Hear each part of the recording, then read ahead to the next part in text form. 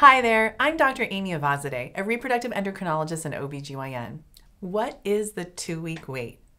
If you're trying to get pregnant, you may have heard the term 2-week wait, or TWW for short, and it's not always everyone's favorite term. The 2-week wait refers to the period of time between an LH surge or a positive ovulation test and when you're able to take a pregnancy test.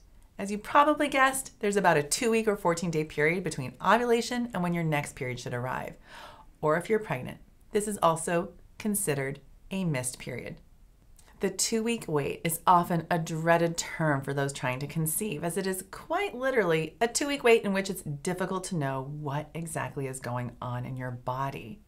But with a little more knowledge of your cycle, you can have a better idea of what usually happens during the 2 weeks between ovulation and taking a pregnancy test. Do you have other questions about implantation, progesterone, or the 2-week wait?